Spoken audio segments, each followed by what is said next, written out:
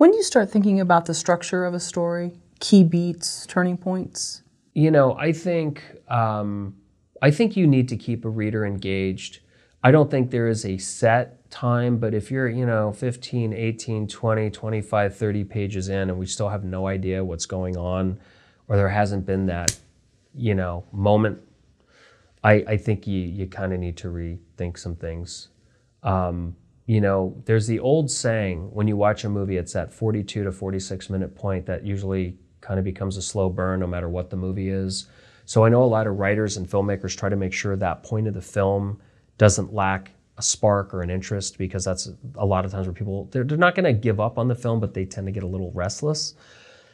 It seems a lot of people take a really long time to get to the point. And I think, and I've learned that as an independent filmmaker, when you sell your material, it's more about, we have to remember this is a business. And nowadays with phones and tablets and distractions and pets and kids and everything else under the sun going on, we're constantly interrupted. Audiences, when they see your film, unless they're really at a movie theater and truly turn their phones off, are never really 100% immersed in your story. There's always something. There's a noise outside. There's a cat knocking over a vase. It's a kid who's crying because he didn't get his way and he's hungry. And, you have to realize that as a filmmaker, what you're up against. And I think to just kind of lull along to tell your story, it's very rare that you're going to be able to compete with anything. So I think to be able to throw some twists and turns, to engage your audience into some new layers or elements or characters, or what's the point of this movie a little sooner than we used to, I think needs to happen more often. And I think a lot of writers are starting to figure that out. So then you wouldn't be working some of this out in the treatment stage. It's once you actually start the actual screenwriting process. I've gotten to the point now when I work with writers, I tell them it's got to, it's sadly, there's kind of an 11-minute rule abroad that we kind of need to know what this is about and what's going on and what we're signing up for in the first 11 minutes of the actual movie, which is going to tell somebody that's got to happen in the first 12 to 15 pages of the script. And I don't like telling stories that way, but I've also learned the hard way. I've had some projects that, hey, if you do this, it'll sell. Hey, if you change this, it will move. And what I've learned is the faster we get to the point in our storytelling, and I know this goes against everything from telling great stories of the old days, but we're living in a new time. And it has really gotten to be about get to the frickin' point. What am I signing up for early? They want to know. It's like, I'll give you an example in the film that I just did that's coming out break even. It's about 4 kids who find $50 million while scuba diving at a remote island.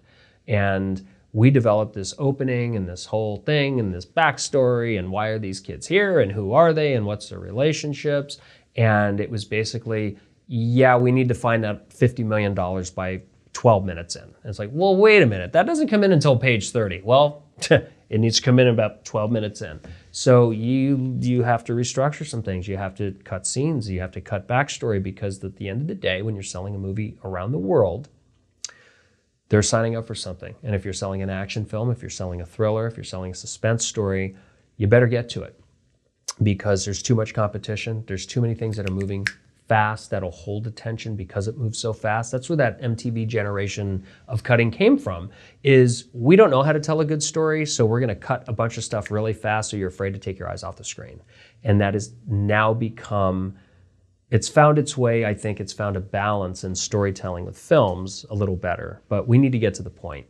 And if you look at the older films, most of the ones that I grew up, Chariots of Fire, The Black Stallion, all these Enchanting April, you're looking like 25, 28, 35 minutes in until you really kind of have an idea. If you watch The Black Stallion, they don't introduce Mickey Rooney's character until about, I think, 48 minutes in.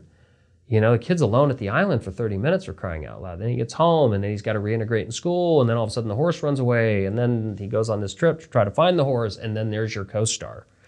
And it was also that way with On Golden Pond. They didn't bring, Jane Fonda in until 25 minutes in.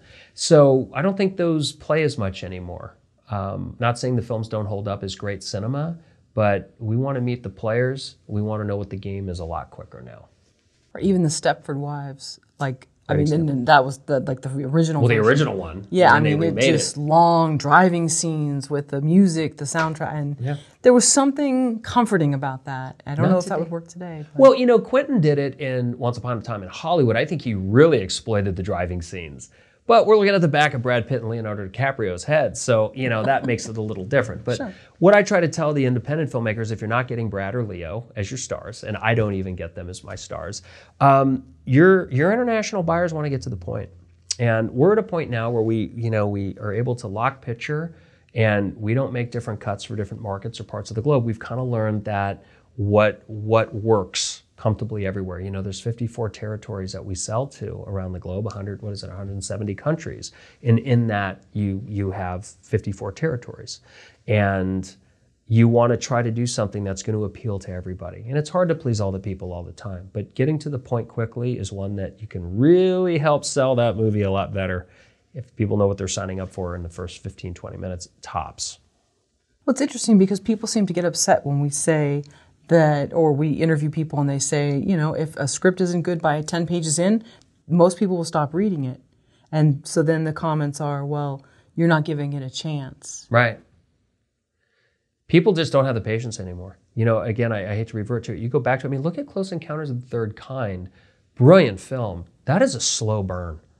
I think if that movie was made today, that would be a lot different. Not taking anything away from Steven, who did a great job writing the script. It was based on an experience he had as a kid, and a great job directing it. But you're going to tell me that movie today would play at that pace? I don't think so.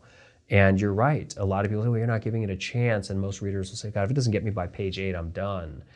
I think you kind of have to, you know, the executives, you know, there was a trend where all the executives were saying, you got to find that hook. It's got to be edgy. You know, I want it to be edgy and grab me, you know, shake me by my lapels by page 8, you know. And so everybody came up with the edgy, crazy opening that just shocked everybody. I don't think shock and awe is what make people watch a whole movie.